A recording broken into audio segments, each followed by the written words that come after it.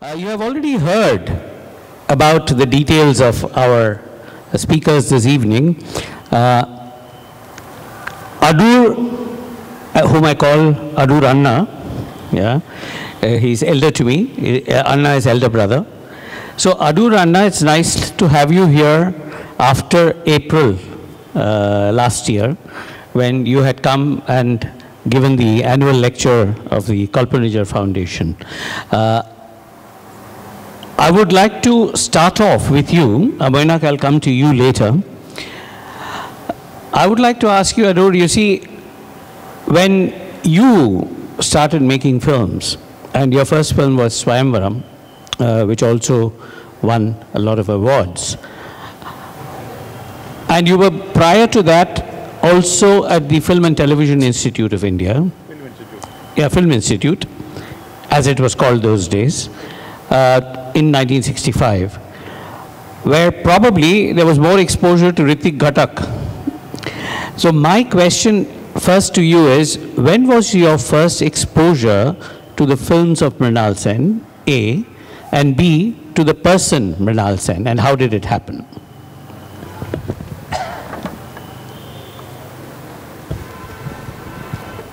Thank you, Raman. Actually, I came to know about Mrinal. I think the volume has to go up a little bit. No, they will increase it too much. It will be insufferable. I can keep it closer. No, I came to know Mrinal long before I saw any of his films.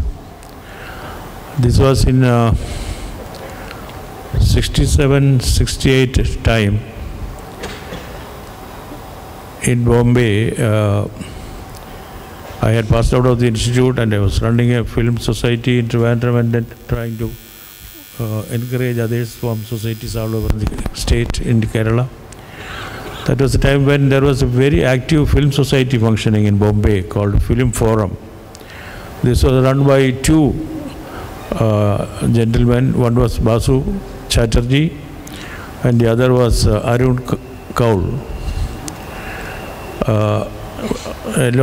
Many leaders of the film industry in Bombay were there, as members of the board of Film Forum, and it's a very active society. It was very important to be a member of Film Forum. Film Forum, it was the way some of the film societies used to work in Kolkata, big one. And that was the time when this man Arun Kaul, he was writing, I still do not know exactly, but then he was a script writer. And he had, that was the time when Film Finance Corporation of that time, not Film Development Corporation. Film Finance Corporation was giving loans to make films. And B.K. Karanja happened to be the chairman at that time. That was the golden period of the Film Finance Corporation. Karanja was such a remarkable person with great foresight. He knew film people. He had a genuine interest in cinema, and he had a very, very, very modern outlook. He was the chairperson. That was the time when Arun Kaul wanted to produce a film with Mrinal as the director. And I used to meet both Basu Chatterjee and Arun Kaul very frequently in Bombay. And Arun Kaul at that time was staying in a lodge in Bandra. And Mrinal used to come to see him. Very often they used to have meetings there. And then I was also one of the three people meeting there. So that is the time when I met Mrinal for the first time. I heard about him. I knew about his films as a film student. I could not but be aware of what he did, but then I had not seen the films. At that time, particularly in the Film Institute, only two people from Kolkata, from Bengal, West Bengal, came to be known. That was Ray and Khatak.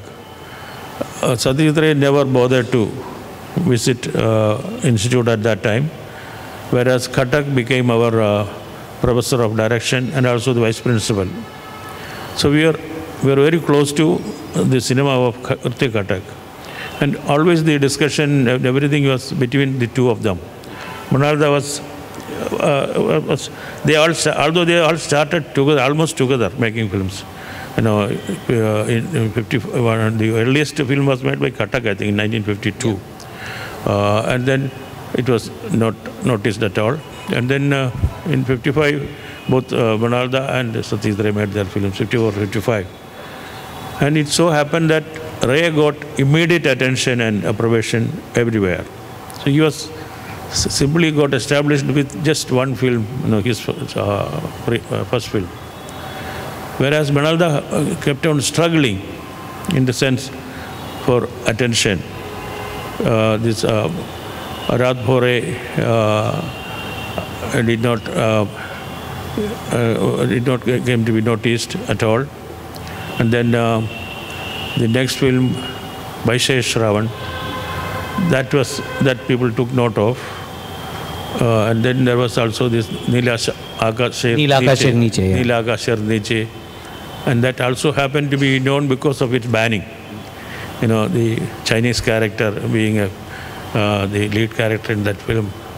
So all these things we knew about him at that time, but not him nor his film. So so he had to find a finance. That's how it was. And so happened this film got a sanction for the loan. This was a loan. That was Bhuvan Show. Bhuvan Show. Yeah. And Bhuvan Show really marked the beginning of Mrinal's illustrious career, I must say. Because from that time onwards, it was like he was waiting for this kind of recognition. He got the national award and several of the national awards that year. And then followed a number of films. And it also coincided with an outstanding distributor from the West, Cactus Films, taking up his films to be showcased in the big festivals, biggest festivals all over Europe, everywhere. So Mrinal made real great films at that time, and then they all got recognized. So that's how he came to be noticed of the world. But when did you get to see his films first? You met the man first, okay? Yes. And how did he come across to you as a person when you first met him without even knowing his films? Even without seeing any film, I knew him because I knew him as a meritorious filmmaker, no doubt. Yeah. But later I caught up with what I had not been able to catch up. Was Bhuvan Show the first film that you saw? I think so. Yeah. I think so. I don't really remember. It must be the first film. All right. Then I follow all the other films, one after the other. And his body of work is so large, that it happened to be like Ray's, 27 feature films. It's not a small number. Right. So, especially when you compare it with yourself. Yes. You give a lot of space between making films. Yeah, I don't give it. It happens. It happens. It happens. Okay. Right. Okay. Let's go to Moinak for a little while. Moinak, you came into the scene much later, and as a researcher, person who studies cinema, and have delved deep into the works of not only our Bengali filmmakers, but also national and international filmmakers. How was your exposure to Mrinal Sen or his films? And how it came about? Yeah. Or? Well, I grew up in a family where, of course, we were kind of taken to watch these films. My father was a friend of his. And it was kind of, when there was a Mrinal Sen film showing, sometimes even though we were very young, we were kind of taken along. So I remember what I remember very clearly is watching Calcutta 71 at the Metro Cinema in Dharamtala. But the very event of the screening of Calcutta 71 was quite an important event because, there are all sorts of stories kind of associated with it and incidents, events. One of them is that a number of political activists, especially Naxalite activists, their family members and friends, used to come and watch the film primarily because Sen used a lot of footage that he had been shooting on the streets of demonstrations, processions, and so on, political events. So, sometimes people would come and just try to find out a face in the crowd, in the procession, who is no longer there, picked up by the police, maybe killed even. So this was one of the things that I still remember that was talked about a lot. And Ashish Aryadhaksha, who is today present in the audience, has written recently very eloquently and very, very interestingly about that particular kind of moment when what he says is, it actually resonates with a whole lot of practices. Actually, Sen was one of those artists who was trying to almost kind of, go beyond the frame and kind of, go and walk, with the procession. It's going to sort of spilling over, as if the film is spilling over the screen into the streets. Mm-hmm. So that is the first impression that from the 1970s, even though we were school kids, almost all of us would retain about his films. We saw the earlier film much later. So Calcutta 71, Interview, before that. The Calcutta Trilogy, as it was called, yeah. Chorus, then I saw Mrigoya and yeah. Right. You have also watched the Calcutta Trilogy. Yeah. So what do you think about the Calcutta Trilogy, which was made in the 70s at that time, in a situation which was very turbulent in those days? There have been comments by some people that, in those kind of films, it was too much of like a poster-like propaganda and things like that. What was your perception? Actually, both Ray and Sen, both of them made films on Calcutta. Yeah.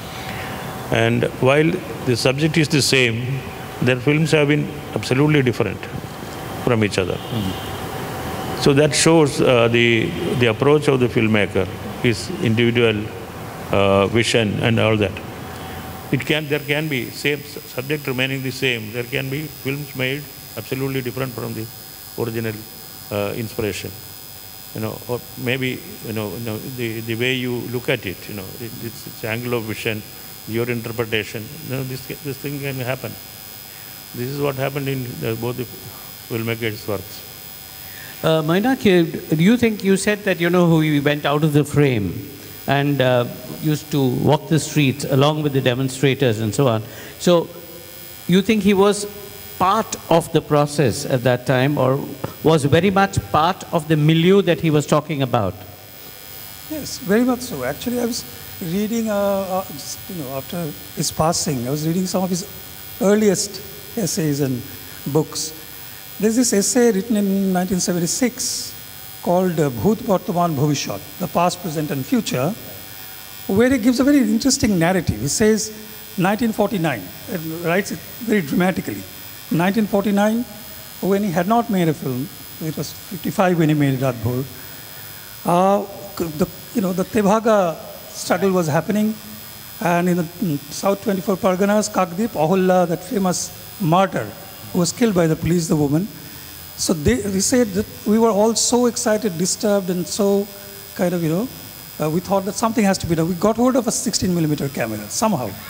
And we also wrote a script called The Struggle for the Land. It's called Jomeir Lorai. The film finally did not happen. Then he says, 10 years later, 59, I'm shooting Baishe Sravon in a village in Bardhaman. But then the news came from Calcutta, the hunger marchers are on the street. People were coming from the village asking for food. Huge hunger marches happening in Calcutta. 69, he says, I'm making Bhuvan Shom. But one could sense that Naxalbari is happening, the whole scenario is going to change. I will not make a Bhuvan Shom after that. So it's a kind of, by his own account and by any other account, I suppose, there's this kind of constantly a backdrop of political agitation, unrest, hunger marches, famine. Hunger, for example, is there in many of his films as a theme. Political agitation too. So this is something that he very consciously assimilated, I think. Do you think, as a person, as we met him, was he an overtly political person? He never joined any political party. his humanity was very, very, very dear to me. That's what attracted me most. Even while he was a sympathizer with the left, he joined a big procession in Kolkata in protest against that killing of people in Nandigram. Yeah, for him the cause was more important. Yeah. Very many people were shocked because he was well known and he had all his friends in the ministry, including the Chief Minister and others. But all the same, for him, the cause was important for him. The humanity was more important than even the ideology. That he was the man like that. That's what really attracted me. He had a very high integrity, very high integrity. He did not care for, and also he was a rebel within. A real rebel, I would even call him a revolutionary because he was always at variance with the status quo. He questioned the things. And if he covered the procession, he was showing the protest march and things like that. That is because he believes in what he is showing. He believes in the cause of those people. So he represented really the masses. That's what happened. Moinak, he always used to say that he was eternally chasing the truth, but that, he would never pocket the truth. He would continue to chase it. To what extent do you think that this was reflected in his films? That's a difficult question, but just let me kind of go back to my first comment and say that I was not saying he walked the streets. I said that his films almost looked like they were spilling over the frame, like joining something outside the, outside the screen, outside the theater. That was the spirit that I was talking about, not about what he was doing personally, but that was also important. See, maybe I can address this question slightly indirectly and say that it is a kind of search is definitely reflected in the way he changed its style. From Bhuvan Shom, of course, you see a marked shift in style, a kind of hybrid mixed form where he uses texts, animation, theater. He uses a lot of theater. That's a very interesting thing that he does. In Chorus, in Mrigaya, in even Calcutta 71. If you think of the very first sequence of Calcutta 71, the mock trial, which is not seen in the DVDs that circulate today. So this is something all of this kind of readiness to change his form, to incorporate all sorts of things that may not, on the face of it belong to proper cinematic kind of language. He was never afraid to draw upon all sorts of completely hybrid, mixed, heterogeneous elements. Right. Moinak just mentioned that there is a lot of element of theatre in Mrinal Sen's film. You have had a theatre background too yourself before you jumped into films. Did you also find, like him, that there are a lot of theatrical elements, and do you think that his early connection with the IPTA and like-minded people from theatre has had some kind of an impact on this kind of theatre language getting into his films in some form or the other? Because even a lot of characters he has taken in his subsequent films are from theatre. One of them was supposed to be here today. He is absent here, Anjan, but... No, it's possible, it's not transplanting theatre into cinema, no, not at all. No, it is the spirit of the theatre. Theatre has a particular force, he used it, not in terms of speech or anything, but then that was the inner strength of it. If you see Katak's films, it is the same. He was again, he was more committed a revolutionary than even Manalda.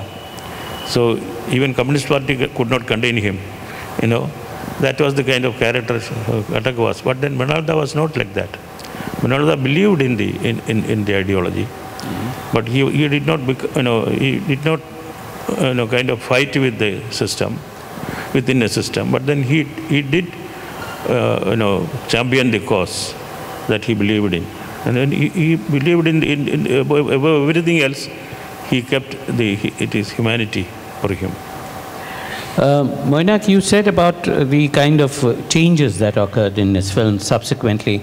Now, later on, there were some global concerns which were also coming into his films, like the fall of the Berlin Wall and things like that. So, do you think that, this concern for humanity of his was not restricted to geographical boundaries, but also to the world at large?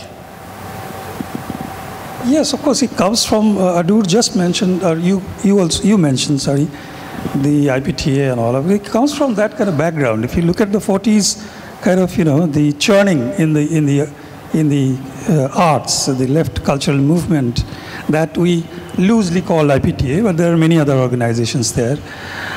He is certainly a product of that, and the one central thing about them is this internationalism.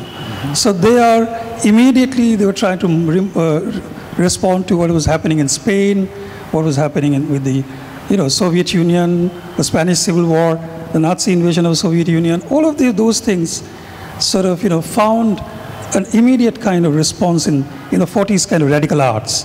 And Mrinal Sen was a product of that, direct kind of product of that. So it was only normal. But interestingly, between the Calcutta trilogy kind of political cinema and what you call the global concerns of Mahaprithibi, or films like that, there was this period when Ek Din Achanak, Ek Din Pratidin, these films also took place, where he was trying to go towards the home, the family, the interior, the individual. Yeah, the individual, and he was portraying situations and how people would react, different kinds of people would react in a particular situation. Like in Ek Din Pratidin, if lady of the house does not come back at night, what is it that the other people go through, you see? And he always used to say that wherever he showed this film, there was this common question of what happened to the girl, where did she go? You have never shown that. And he used to always reply saying that was not the issue of my film, that was not the topic of my film.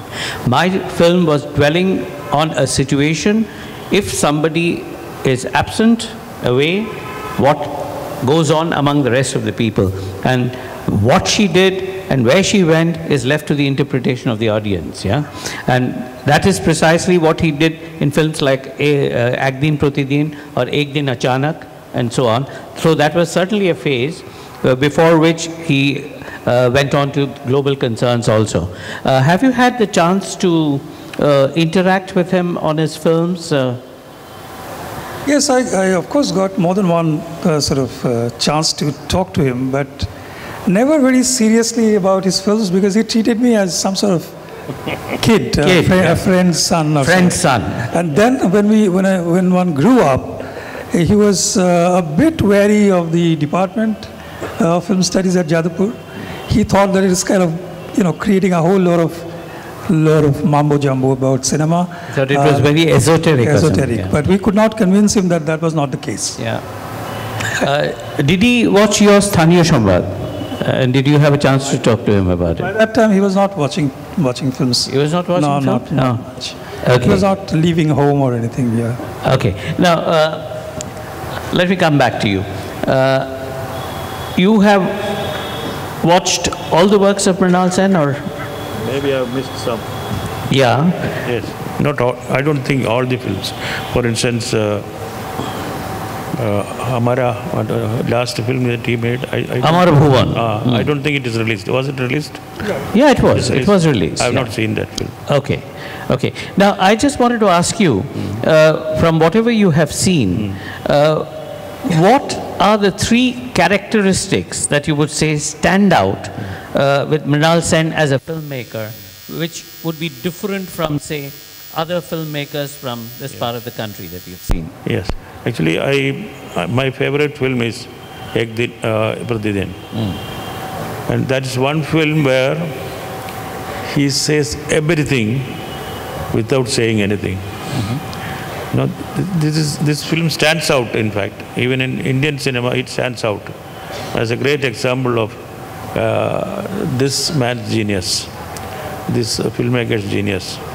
And next to that is only Kharij. And the third comes the Ekdin.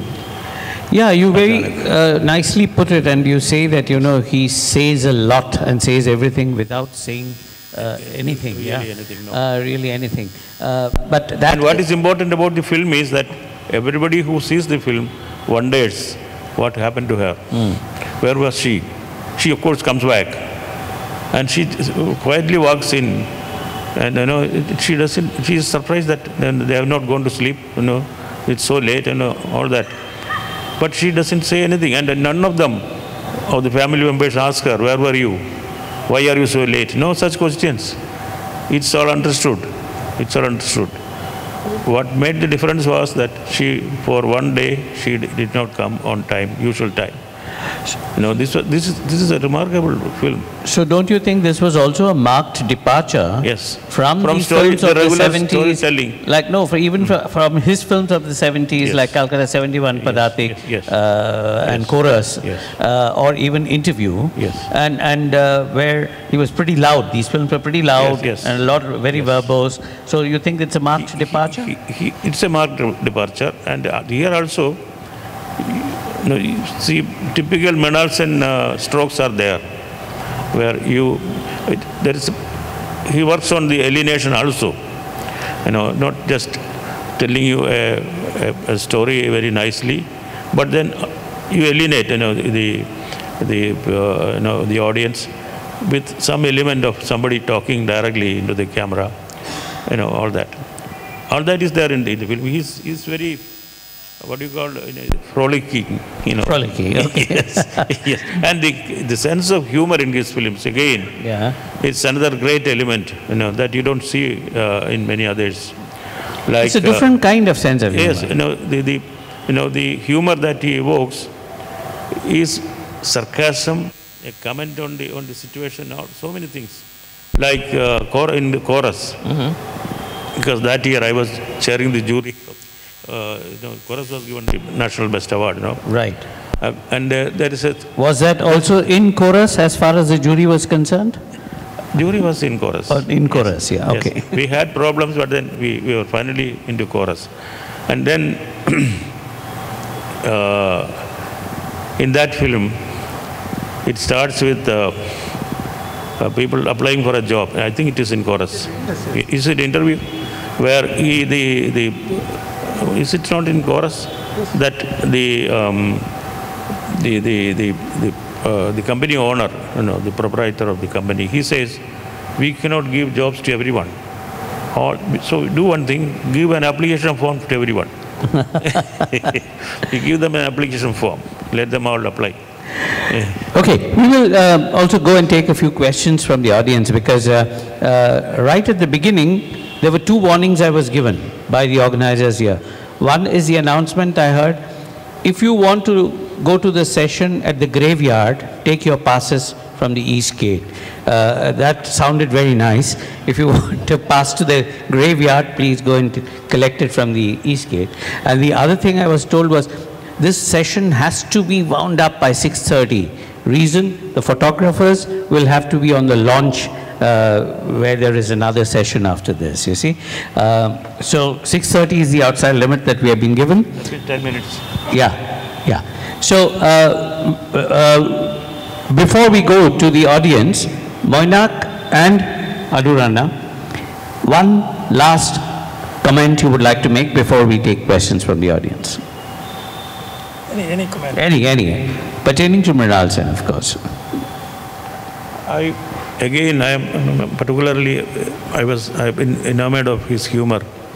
And that scene, I hope it is, I think it was in Mirgaya, when this tribal is being tried in the court.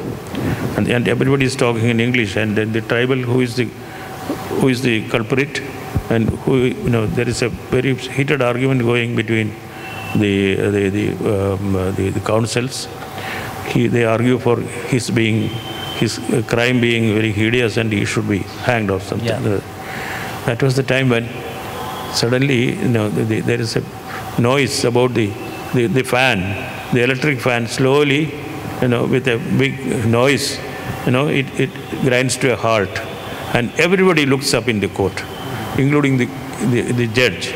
Judge is the one who would really feel suffocated in that heat and humidity because he is overdressed, you know, with tie and all that. So everybody looks at that. Finally, this man, the culprit, you know, who is being, is what do you call it? He is also looking up at the fan. So it comments, you know, it's such a great comment on the situation of electricity, the situation of the present day situation of Kolkata. So many things in just one shot and one sequence. Yeah. It's also a very indirect comment on, you know, somebody who is being tried, and he doesn't even know that it's coming to a conclusion where he will be sentenced to, you know, hanging or something. Yeah. You know, such a grave situation has been made into something absolutely. The fan coming to a grinding halt. Grinding halt. Yeah. Right. It's yeah. That's actually wonderful that you mentioned that. That's typical Mrinal Sen. Yeah, that's typical Mrinal Sen. Long before the times, yes. When nowadays, if you see courtroom sequences in advertisements on television, the modern version is always kiska baja. Yeah, that's the kind of things that you have in courtrooms nowadays. When the mobile rings, you see, yes, there's kiska baja. This kind of thing which you said, you know, his way of indirectly poking at something, you know, or the satire which comes out in a manner where you don't know what has hit you, you see, is also true because I knew him very well and had the occasion to meet him on several occasions. About 30 years ago, he told me one thing point blank. He told me, Raju, listen, do you know why all these people want you?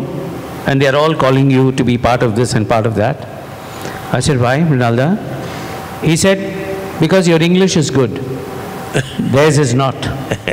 And in that, I saw an indirect criticism of English being abolished at the primary level here by the previous government at that time.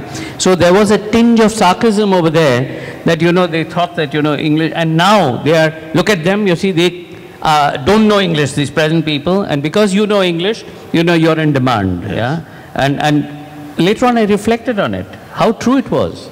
It was very, very true, because we are brought up in a kind of society where you equate a knowledge of English with education or knowledge and wisdom, which is very, very wrong. And this kind of irony I saw in that statement of his, and I have often thought back on that statement and always thought, okay, stay on the ground level, you know, you're not as important as you make it out to be, okay? One more instance I would like to. Yeah, please. There's one, there is the Seth who is very kind, and he is feeding the ants, you know, he asks his servant to throw sugar all around the meadow. And he just walks in, you know, he has been so kind to these ants, and then respectively he just walks in. As he walks in, the ants bite him. And suddenly he gets angry. They calls the servant, he said, bring kerosene, throw it, you know, here, and then set fire. Right, one last thing from you. Because we don't have any time. And that's all right. If you do have something to make, you do. Don't think about that. We'll spill over a little bit. Yeah, okay. But one thing I wanted to mention, you see, we have discussed a lot of his films, but one of the films which impressed me very much was a 20-minute film he made on Calcutta, which he called Calcutta, My El Dorado. I haven't seen that. Yeah, I have seen it time and time again, and I've even used it for my students wherever I teach. And that film starts in a remarkable way with one of these Dharamtala ka Mela people, you know, way up, you know, holding up a boy against the pole, and that also incidentally is a theatre character, Nilkanto Sengupta.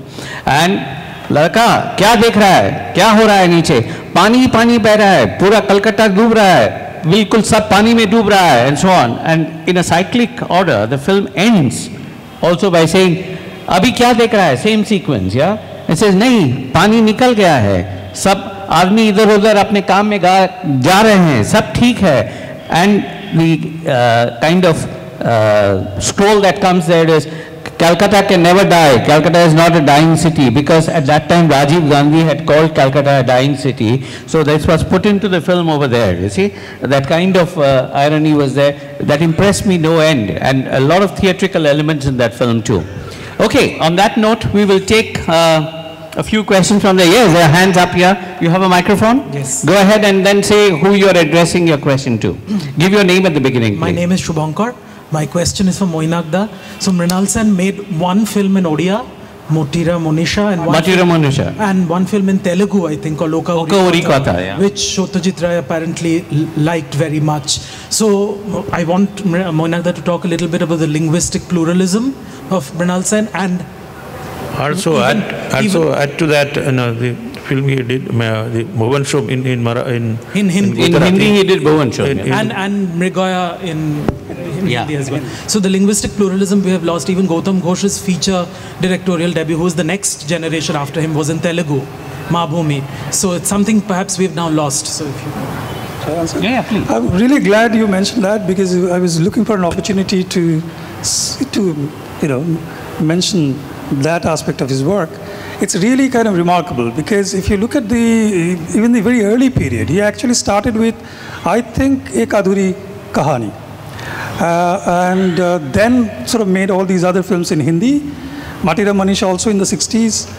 And actually, if you ask me, my most favorite Mrinal Sen films are not in Bengali. I mean, if you leave out Padatik, this is just a personal kind of list that I'm making. It's Oka Uri Kotha, it's Ek Adhuri Kahani, which I saw a long time back, but still remember. That linguistic pluralism actually needed a bit of courage, because you are leaving your own space. You are going out and shooting in a different location. Very interestingly, Oka Uri Kotha was shot in Telangana. And if Mrinal Sen goes to Telangana, it's not only because the story is from that location, but also because he wanted to shoot something in Telangana. He wanted to make films on Kalindichar and Panigrais. So it's an interest not only in the other languages and locations and people, also interest in their local literature. He was deeply interested in Prem Chand, in Panik's, Bhagwati Charan and Kalindi Charan Panigrahi. He was very much interested in that, this sort of, what we call now vernacular kind of literature. Yeah, even some of his subsequent later films like Kandahar or Genesis and so on, right? Kandahar is a Preman Mitra story. Right. The story is from here. Yeah, but then he made it. Film on Hindi, yes. Right, there was another hand here. So my name is Shakib. Just wanted to ask whether we could consider Mrinal Sen's movies as a best representation of existentialism and absurdity of human life in the Indian cinema. Any of you can take it up. I don't think so. I don't think so. He doesn't, Mrinal Sen never says the life is absurd or anything. Life has to be lived and lived well. That's what he says. He believed in celebrating life. Yeah, celebrating it. Yeah. It's the other way. It's the other way. All right, so it is not the way that he was looking at it, No. or you No. asked the way he was looking at it. Any other questions? Yes, please. Good evening to everyone. My name is Shayok Ghosh. I just want to ask a funny question that Mrinal Sen created a unique genre in Indian cinema, but he gave birth to two megastars. One is Amitabh Bachchan, who was a debut performer by the voiceover in Bhuvan Shom, and Mithun Chakravarti in Meghaya. So is this a general phenomenon or is it a paradox? Just I want to ask. Yeah, I'll tell you a story about that. yeah, please. Mrinal, after that film was made, at that time Mithun Chakravarti was a struggling actor. He was looking for a chance, and finally he went to Bombay, and he then suddenly became popular. And the first time when Mrinal met him in Bombay, Mithun Chakravarti went to him, and first thing he told, Mrinal told me this. Yeah. Mrinal, I have bought a car. That's what he said. And Brinada started laughing, telling this story, about what is an actor looking for in life. Yeah, but then that is also studio culture here in Calcutta. The people open the gate for you at the studios here depending on which car you go in, you see. And if you go in a taxi, then nobody opens the door for you. Okay. Right. Any other questions? Okay. Oh yeah, there we see. That will probably be the last one because the clock has struck 6:30. My question is for Mr. Gopalakrishnan. See, no art is divorced from politics. But then so many of Ray's films are political, intensely political. But Mrinal Sen and Ritwik Ghatak, because of their very overt and clearly expressed political lineage, ideology, they came to be known as political filmmakers, whereas that tag was never usually attached to Ray. I have seen your Mukhamukham, which is such an overtly political film. Do you think this tag of being a political filmmaker limits the director's reception, or does it enrich it? Would you like to be known as a political filmmaker, or does it enrich your work or limit it? I'm not a political filmmaker, no. A political filmmaker asks questions and also answers them. I have only asked questions, never answered them, because I'm not sure about the answers. As an artist, I keep searching. My subject could be, in fact, even in Mukhamukam, my subject is politics, but my film is not political. I always affirmed it. No, not at all. Not because of not for any fear that I will be known as a political filmmaker. No, it's not because of that. Nothing wrong in that. There are filmmakers who have been great political, makers of great political films. Like the man who made Hour of the Furnaces and those films. They were great films. They are very political. But nothing wrong with that. But just because, but then in my films, whether I deal with politics directly or not, the societal changes are there in the film. We cannot live divorced from politics. No, it's because that itself is politics in some way, So because it doesn't. You see, our larger understanding of political films is narrowed down to party political films. You see, or establishment or anti-establishment films. But in day-to-day life, if we see what human beings are going through, and if we are trying to reflect that on the screen in some way or the other. That too is political in some way, but not political in the sense that they are to be labeled as political films. I do remember, and this has stuck in my head, when we were studying at Jadavpur University, there were a lot of unions, and there was one which was the Naxalite Union, which was then called PSCC, and there was one Obijit Das, a short gentleman, who used to give these speeches over there, and in front of the indoor stadium there, and said, আমার আশেপাশে যদি 100টা লোক খেতে না পায় এবং আমি তাদের যে খেতে পাচ্ছে না তার জন্য যাদের খাওয়ানো উচিত তাদের বিরুদ্ধে প্রতিবাদ করি, এটা যদি রাজনীতি হয় তাহলে এই রাজনীতি আমরা 100 বার করব। You see, ওটাকে যদি রাজনীতি বলা হয়, if you consider that politics, then we will of course indulge in that sort of politics if we are bringing out hunger, starvation, or the suffering of the people, and then you call that politics, then of course we are proud to present that kind of politics to the people. And on that note, I think I would like to thank Adoor Gopalakrishnan and Moinak Biswas for the wonderful assessment of Mrinal Sen as a filmmaker and as a human being, and thank you all also for your questions and your queries and your patient hearing. And now you may collect your passes for the graveyard. Thank you very much. Thank you.